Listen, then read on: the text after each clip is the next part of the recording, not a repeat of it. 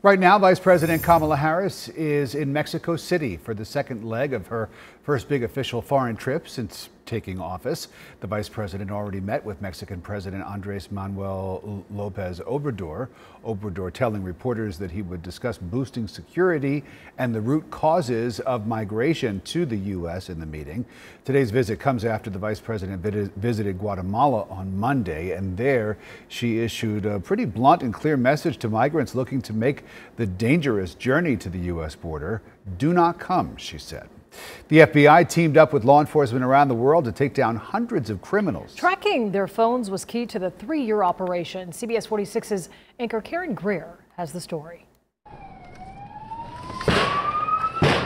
Police move in on a house in Australia, arresting another suspect in a massive worldwide sting. Today, the Australian government, as part of a global operation, has struck a heavy blow against organised crime. Authorities took down more than 800 suspected criminals across Europe, Australia, New Zealand, and the United States. We allege they are members of outlaw motorcycle gangs, Australian mafia, Asian crime syndicates, and serious and organised crime groups.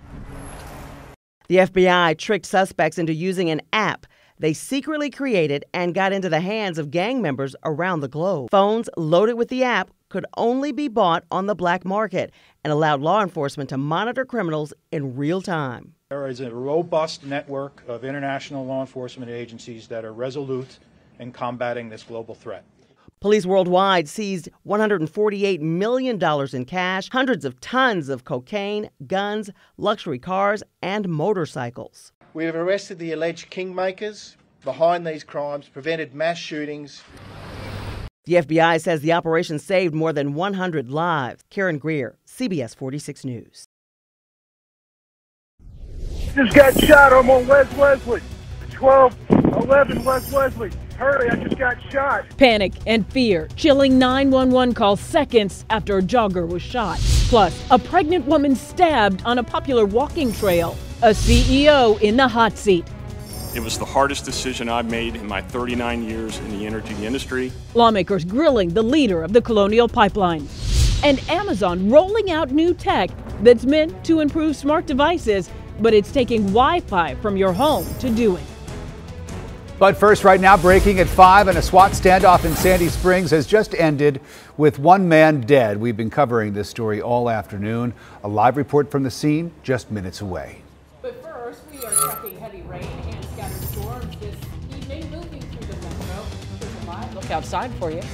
Beautiful, no, but we might have some nice weather coming in the near future. Our chief meteorologist, Jennifer Valdez, joining us now with a look at that. Jen. Yeah, I know picture's worth 1,000 words. All you have to do is look at that picture and see that storms are on the way. They are now approaching the metro area. We do have some storms even south of the metro area right now in Meriwether County, Spalding County, and then we have this line that's about to cross I-20, starting in Carroll County into South Fulton County, heading into Henry County, Fayette County, Clayton County, and making its way through Fulton County as well. These are not severe, but they are producing heavy downpours and frequent lightning. So from Carrollton to Chattahoochee Hills to Forest Park, we've got that rain. And then east of the city from Rockdale County into Social Circle, seeing that rain extending into the metro area. These storms are moving incredibly slow. In fact, they've really slowed down and they're only moving at 15 miles an hour. So it's taking a lot longer to make their way to the metro area, but they are almost here, arriving to East Point right now.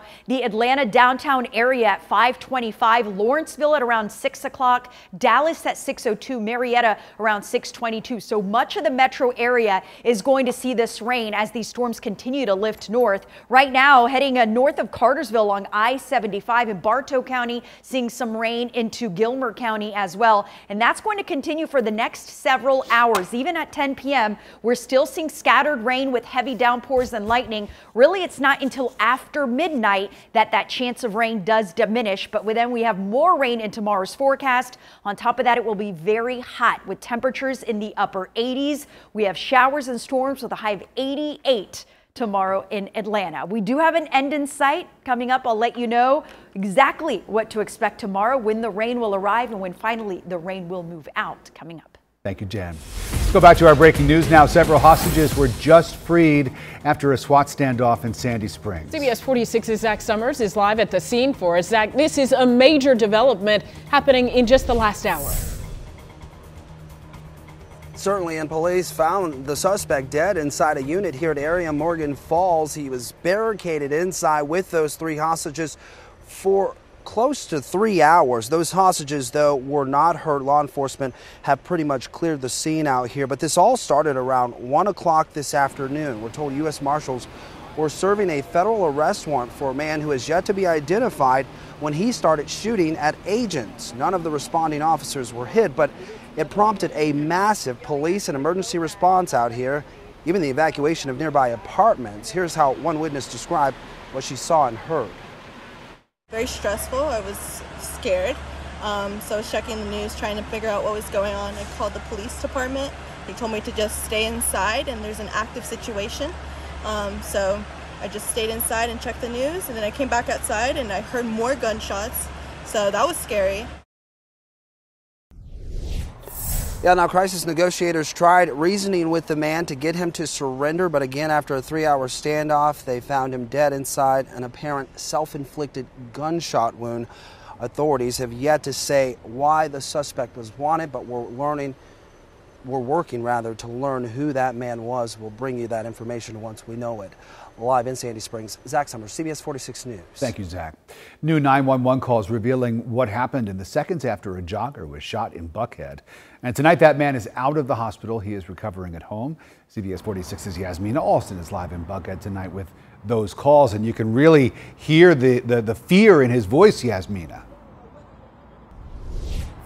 Yeah, Rick, you certainly can. And it was after he was shot that Andrew Warhol immediately, of course, called 911. And he told dispatchers he had no idea why someone would drive past him and start shooting. I just got shot. I'm on West Wesley. 1211 West Wesley. Hurry, I just got shot. The terrifying moments after Andrew Worrell was shot in his Buckhead neighborhood on West Wesley Road. In the newly released 911 calls, you can hear Worrell pleading for help after man drove by firing bullets. Help! Help! Hello, caller. 1211 West Wesley. Is this a house department or a place of business? I'm on the street, 1211 West Wesley. I got shot. Worrell was one of 3 joggers who was shot at on Saturday morning. The other 2 were not injured. Now this man, 22-year-old Galen Newsom, is facing charges for the shootings. He's also accused of hitting a pedestrian with his car after police say he shot Worrell. Is the assailant still nearby? No, I don't know. He drove away. Worrell is back home recovering. His wife telling CBS 46 on Monday that she can't believe this has happened. It was a completely normal morning. It was 8:30 on a Saturday, and in a very relatively safe part of town, or as we thought. And the shooting was one of several incidents in Buckhead recently. Atlanta's police chief did address the crime yesterday. At the same time, a group is still pushing for Buckhead to break away from the city. Live in Buckhead, Yasmina Alston, CBS 46 News. Yasmina, thank you. Right now, health officials are scrambling to get more Americans vaccinated as a new COVID-19 variant starts to spread. The Delta variant originated in India, but now it's here in the U.S., and it's accounting for more than 6% of the cases. To get vaccinated, particularly if you've had your first dose, make sure you get that second dose. And for those who have been not vaccinated yet, please get vaccinated. Health experts are especially concerned about states with low vaccination rates because the Delta variant could spread more rapidly in those areas. In a handful of states, mostly here in the South, fewer than half of adults have gotten at least one vaccine shot. Here in Georgia, 41% of people have had at least one dose. 34% have been fully vaccinated. Meantime, 4 states in New England have fully vaccinated at least half of their population, but the number of vaccinations nationwide remains less than 1 million per day, and that is down 77% from the peak of vaccine activity back in April. The numbers suggest the country will likely fall short of President Biden's goal of 70% of adults getting at least one dose by the 4th of July. Pfizer is a step closer to vaccinating young children. The company just started trials to include children under the age of 11. Testing will include children as young as 6 months old. Right now, Pfizer is authorized in the U.S. for children 12 and older. Meanwhile, Moderna says its COVID-19 vaccine will likely be available for children as young as 5 years old in the early fall. Atlanta police are investigating a deadly crash on I-285 just before the I-20 ramp, and it happened just before rush hour this morning. Police say a man died after crashing into the back of a tractor trailer. They're working to figure out what led up to the crash, but they say a can of alcohol was found inside the man's car. His identity has not been released at this time. New tonight, a large crowd gathering in downtown Atlanta. Dozens of religious leaders demanding equal voting rights outside of Georgia's Capitol. CBS 46's Brittany Edney is live tonight. And Brittany, this protest, it comes just months after lawmakers passed new voting laws, that SB 202. And these clergy members, they aren't letting up, are they? No, Tracy, they're not. And they say that next week they're going to be taking this fight to our nation's capital as they continue to push back at what they believe is blatant violation of voters' rights. We came because we understand that forward ever and backwards never. Across from the Georgia state capitol, we know that we have an ear that's listening underneath dark storm clouds. But we want to make sure that that ear is not only listening, but that ear is connected to some feet and some hands and some voices that are continuing to walk out, speak out. Faith leaders from over 1,000 Georgia churches unite to speak out against Georgia's new voting law. Some grandmother that's standing in line for 6 hours to vote, to give her some water would be a misdemeanor. I mean, you know, just to think about this law and what it does, it's a terrible bill. What Georgia Democrats condemn as voter suppression, their Republican counterparts label as the restoration of voter integrity. It wasn't any voter mishandling. It was voters coming out and exercising their constitutional right to vote and casting their ballots that changed things in 2020. Fair, free elections. Faith leaders have called for the boycott of Home Depot, saying company officials haven't done enough to condemn new voting laws. And they're also criticizing state elected officials who backed the bill. The peach looks rotten if you don't let us vote. The peach got a star on it if you stop us from getting to the poll. The peach looks like it will not go to the market if you don't let us pass our water. But Governor Kemp, get ready for peach cobbler, because we will chop up the peach until Georgia is one nation with liberty and justice for all. And these faith leaders say that they are also pushing for the passage of the John R. Lewis Voting Rights Act. Reporting live outside the state capitol, I'm Brittany Edney, CBS 46 News. Thanks, Brittany. All new at 5, a disturbing update to a violent attack of a pregnant woman walking with her child on a trail. Plus, hundreds of popular websites knocked offline. But experts say hackers didn't cause the outage. So what did? Also, could the ransomware attack on the Colonial Pipeline have been avoided? The CEO in the hot seat, taking tough questions from lawmakers. CBS 46, winner of the Regional Edward R. Murrow Award for Overall Excellence.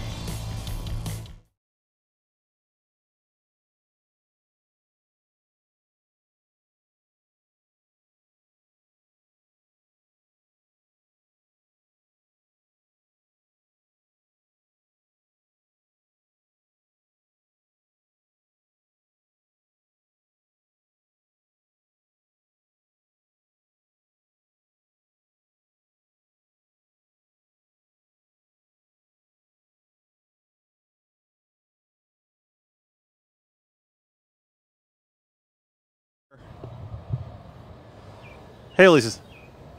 2 minutes. I hope she gets here. She's opening her door. Oh, she's opening her door. She's coming. I'm here. Doesn't help you much, but I'm here.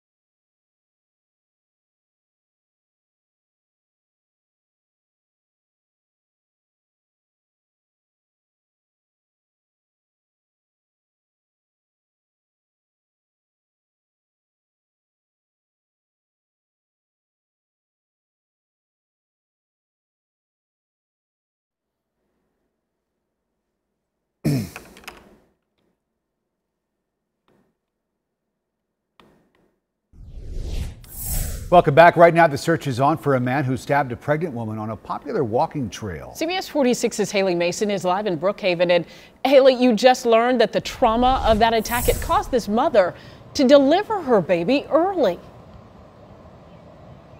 That's right. I've learned that this woman had to go into an early labor after she was attacked and stabbed multiple times right on this greenway in Brookhaven. That baby is in intensive care right now as police search for the man who did this. There are cameras throughout this area and police are asking for your help finding the possible stabber. Police want you to get a good look at this man. They say he is suspected of stabbing the woman that was 5 months pregnant multiple times as she walked with her 3-year-old son here on the Peachtree Creek Greenway in Brookhaven.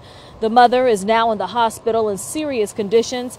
Friends have set up a GoFundMe account to help her and her family. I'm told that she had to go deliver now that infant in care. This all happened in broad daylight around 5:30 Saturday afternoon. Police say the man in question is between 20 and 30 years old, about 5'8". He had tried to approach the victim and start a conversation, but when the woman walked away, police say that's when the man lunged from behind her and stabbed her multiple times in the back, sending her to the hospital. Because it's scary, because you think that you're coming out here to have a good day, you know, to walk, get exercise, and you just never know the people's true intentions. Certainly this was an attack that took place during broad daylight. There were several other people around, and that also gives us concern, and is one of the reasons that we're so concerned, and it's one of the reasons we want to very quickly identify who this suspect is. Footage all over this area, and that's what leads police to believe this man was walking in the area prior to the attack along Corporate Boulevard and Buford Highway around 5 o'clock Saturday, and then on this trail just before 5:30. They're asking if anyone saw him during those times in this area to please contact police. The wording on that cap he had on said "dope." We'll have more on this story next hour. Reporting live in Brookhaven, Haley Mason, CBS 46 News. Haley, thank you. Right now, hundreds of websites and apps are coming back online after a worldwide outage that happened this morning. Maybe it affected you. Well, a major content delivery network called Fastly reported a widespread failure just before 6 a.m. The network helps improve load times for websites and provides services to sites and apps including Amazon, Spotify, and Hulu. Well, security experts don't believe hackers triggered this outage. If this was a major hack, we might see a diverse number of errors instead of this one clue. We are looking at a misconfiguration that is slowly resolving itself. Experts say today's trouble is concerning because it highlights just how major websites rely on big tech to distribute content and just how vulnerable our access really is. Well, new tonight, the city of Atlanta officially offering free rides to COVID-19 vaccines. They're trying to make it as easy as possible. City Council approved a measure from the mayor's vaccine equity agenda, and it allows MARTA to donate $40,000 round-trip Breeze cards to the city. The cards will be available through the United Way for anyone who is looking to get vaccinated. Developing right now, the western U.S. dealing with one of the worst drought seasons on record. In California, drought monitors show extreme conditions in 74% of the state. The water in Lake Oroville, the second largest reservoir in California, dropping so quickly, people say they can practically see it disappearing. You look out in the distance, you can see where the lake should be. One of the real differences with this drought versus other droughts is this is region-wide. This drought is impacting the entire American West. And in fact, conditions are even more concerning in the Colorado River Basin, which seven states rely on. In Utah, 95% of the state is in an extreme drought. Conditions so bad, the governor there asking people to pray for a miracle. I remember it wasn't that long ago when our own governor was saying pray for some rain because we had our own drought conditions here.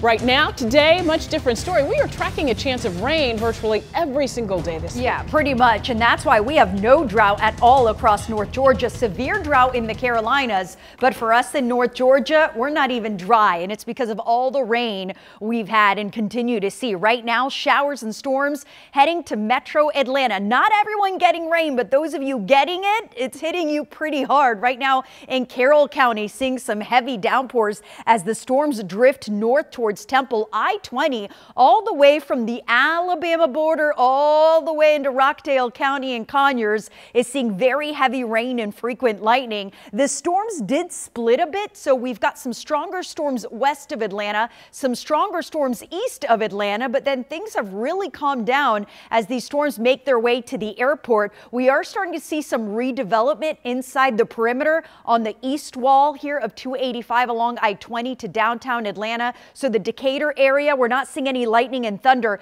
but certainly seeing some very heavy downpours just north of I-20. Then into Cobb County, Stone Mountain, seeing some heavy downpours there with even heavier rain moving through Rockdale County down into Social Circle. And then we've got even more on the way. These storms to our south from Hamilton to Thomaston, these are drifting north as well. So this is round one, but as you look to our south, we're not quite done yet. We have another round of showers and storms that is moving north that we will see later tonight. It is very muggy and very warm. The rain did cool us down. We were in the 80s, so at least it's helping with something. Right now it's 79 in Atlanta now that the rain has moved through, but it is incredibly humid and it just feels really sticky and uncomfortable. Dew point still in the upper 60s, low 70s. That dew point going to stay around 70 for the next several days. For tonight, we will see showers and storms over the next hour or so. We'll get a break, then more storms possible later tonight, staying very muggy and warm. We'll be in the 70s pretty much through the rest of the evening. Then tomorrow, it will be even hotter than today. In fact, significantly hotter than today. We'll get up to 88 in Atlanta, 91 in Athens, and we will see another round of showers and storms, but mainly north and west of I-85. Waking up, most of us will be dry, although cloudy and humid. Then rain will start to develop. Most of the activity will be north and west of I-85. Could see some showers and storms south and east of that, but most of the action will be across northwestern Georgia with, again, heavy downpours and frequent lightning all possible. Higher rain chances Thursday, Friday. It's not until the weekend we see some improvement. About a 40% chance of rain on Saturday, only a 20% chance on Sunday. So it will get better. Highest rainfall totals in the mountains where we will see 2 to 3 inches between now and Friday. Next week, we're back to the 90s. Rain finally moves out as we start off next week. Until then, keep those umbrellas. I'm telling you, that pattern remains all the way through the weekend. Thank you, Jen. Still ahead, it is day one for the Falcons mini camp, and a star player, of course, is missing. Our Emily Gagnon is at the team's headquarters with how they plan to move forward without Julio Jones. Plus, an international crime bust lands hundreds of criminals in jail. How the FBI used a secret app to track down those suspects.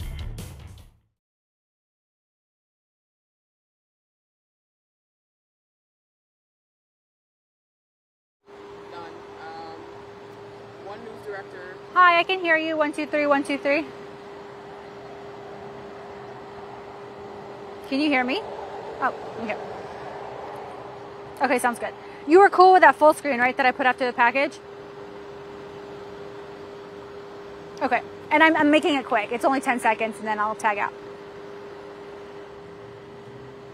Thanks.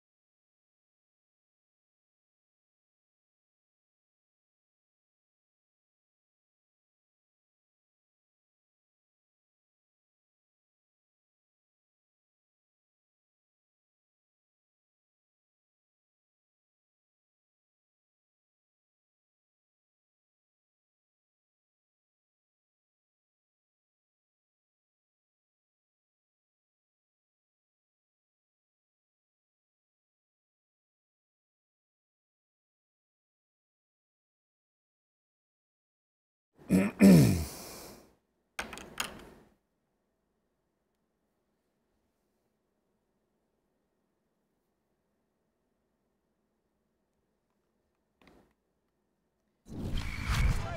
now at 5, mandatory mini camp started today in Flowery Branch for the Falcons. It's time, though, to face a future without star receiver Julio Jones. Yes, of course. He was traded to the Titans on Sunday, so the team moves forward without him. Our Emily Gagnon joining us from team's headquarters with what it was like not seeing number 11 out there on the field. Must feel very strange for those guys wearing the red and black.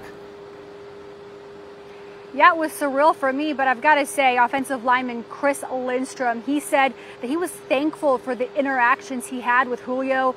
He went on to say that, you know what, he was a great teammate and role model in the locker room. New head coach Arthur Smith, he seems confident this team can go on without him, adding that he can't worry about players that he never coached. It's the end of an era in Flowery Branch. After 10 seasons in Atlanta, star receiver Julio Jones jetted to Tennessee. It's the first major move by the new regime. Rookie head coach Arthur Smith still quiet about the situation. Wish him well in Tennessee, but my really main concern is our roster and getting us ready to go for this fall. So as for any player, you got to have contingency plans. You know, where your depth chart at, where your swing tackle. So you're constantly looking at the roster and you have a plan of what you think it'll look like. But like we all of us know in here, there's 100% injury rate in the NFL, and you've got to be able to adapt. With Julio out, it's easy to assume Calvin Ridley will step up as the team's top receiver. But what about 4th overall pick Kyle Pitts? He's listed at tight end, but could he be a hybrid type player, line up at receiver? We feel like we got a lot of versatile pieces, whether that's Hayden, whether it's Kyle, whether it's Cordell Patterson. I mean, we got a lot of different guys, and it'll be great competition in every room. So I've never looked at it like it's, fantasy football. Here's your 11 personnel, here's your 12. Like we try to mix and match, and that's how we'll play. It'll take a while to fill the void left behind by number 11, on and off the field. But one thing is sure, with the end of an era, a new one begins. It's time to see what GM Terry Fontenot, Smith, and Pitts have in store for the future of this organization. And Julio posted this message to fans on Instagram today, thanking them for their support. He said, quote, "We'll never forget my time as an Atlanta Falcon," end quote. Now, we do know that Julio will not be wearing number 11 in Tennessee. A.J. Brown, another receiver on the team, said that he tried to give it to Julio, but Julio said, he's not taking it. So perhaps he'll go back to the number 8 that he wore at Alabama. We'll let you know, guys. All right, thanks very much, Emily. All right, Hawks fans, get ready for tonight. It is the team hoping to pull off a 2-game lead over the number 1 seed Philadelphia 76ers. This is game 2 of the Eastern Conference semifinals in Philly. All eyes, of course, on Trae Young, who put up 35 points and had 10 assists in game 1. All the action starts at 7:30 tonight. Well, ahead at 5:30, Colonial Pipeline CEO gets a grilling. How he's defending his decision to pay hackers more than $4 million. Plus, a former firefighter sacrificing his life to save others. How family and friends are remembering the man who died trying to save struggling swimmers. That's ahead.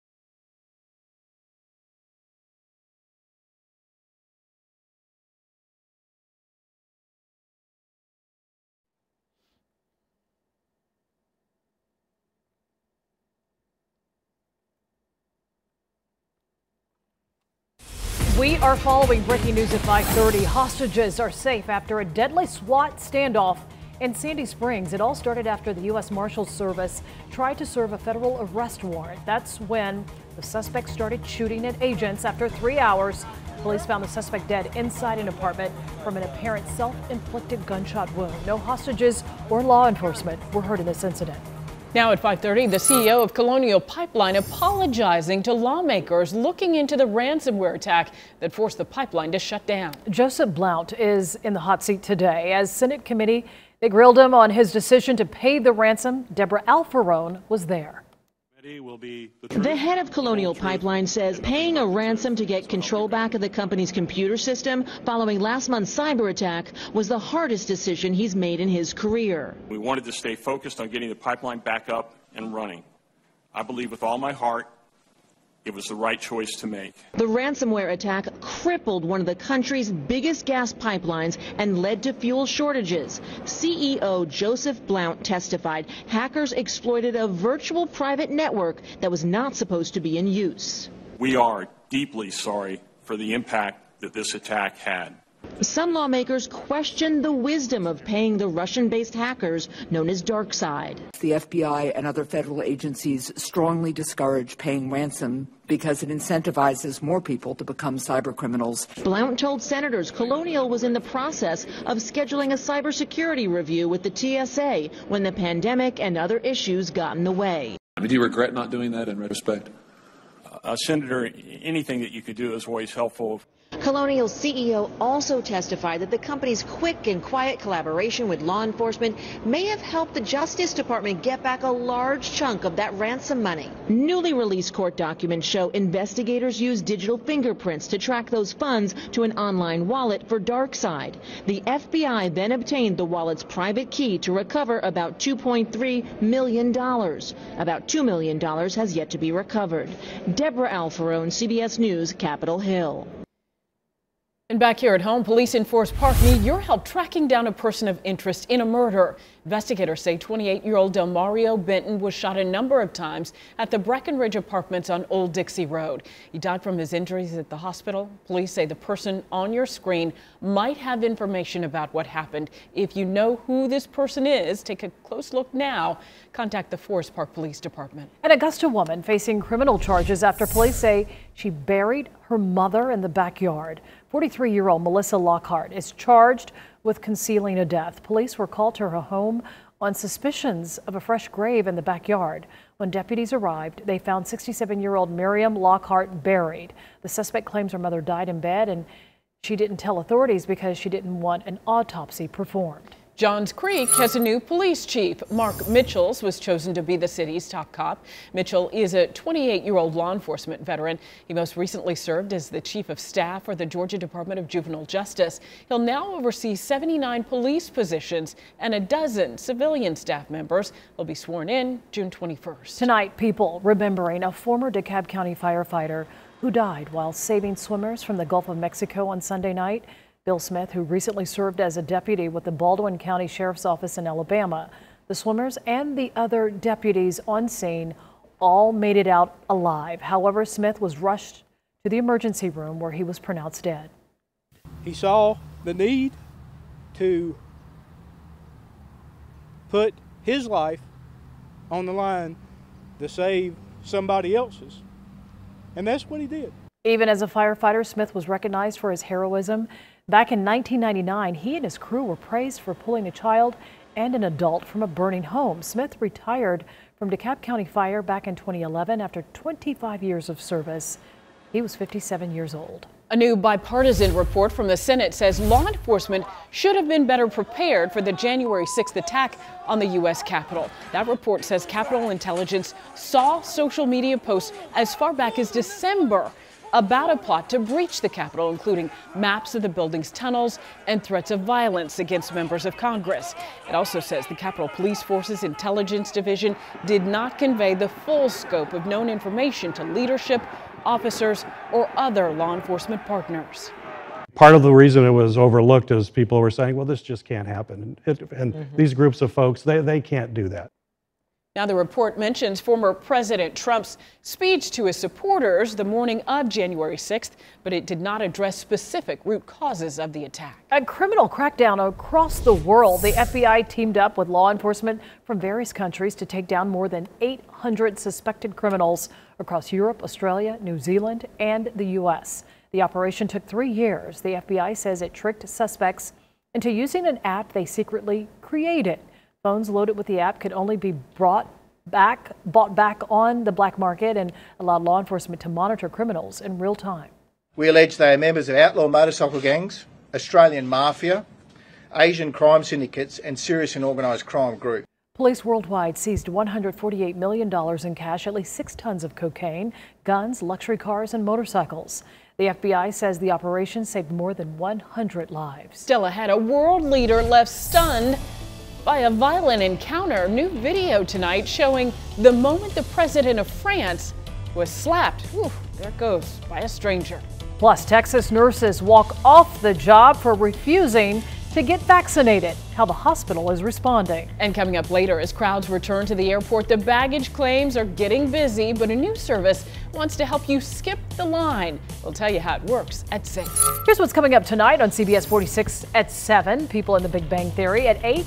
NCIS at 9, FBI, then at 10, FBI Most Wanted. And of course, join us for everything you need to know before you go to bed on CBS 46 News at 11.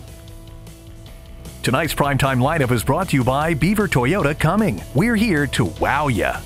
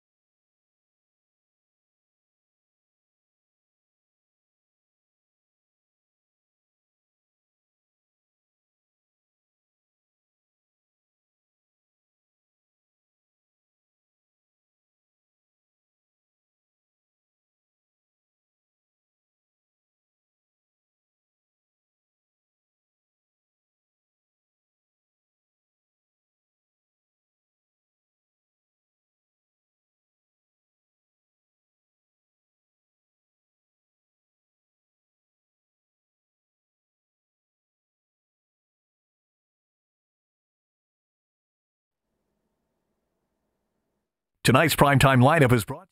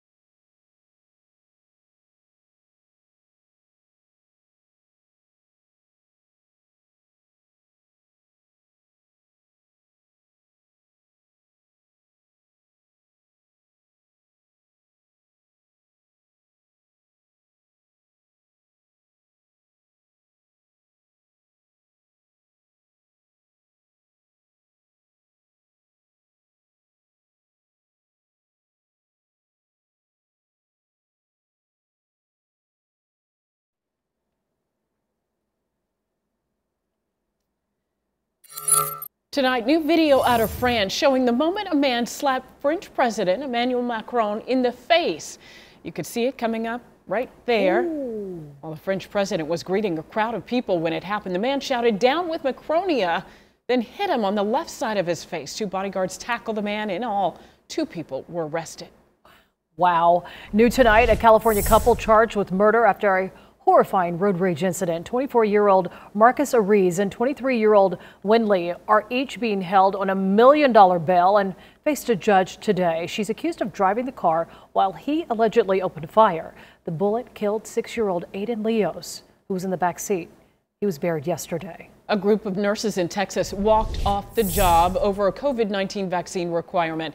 Dozens of workers are refusing to comply with a hospital mandate, which requires all employees to get the shot. One nurse is filing a lawsuit against the hospital, and 200 other employees have signed on to sue as well.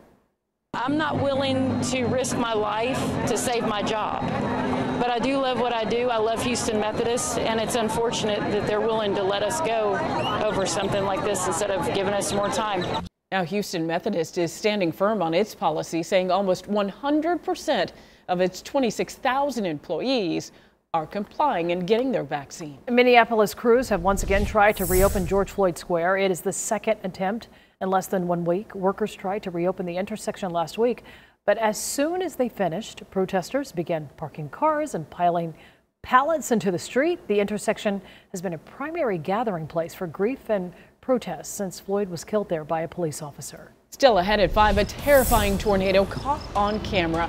We'll show you the first-hand look at the damage done in Colorado. These are the Froys, and these are the folks at Genesis Elevator who have decided to donate an elevator for their son Tanner. If you haven't been following this story, it's one you've got to see. I'm Better Call Harry. That story's coming up. Scattered showers and storms continue to move through North Georgia. We're seeing some heavy downpours and frequent lightning. I'll pinpoint how long we'll see this rain and more rain in tomorrow's forecast after the break.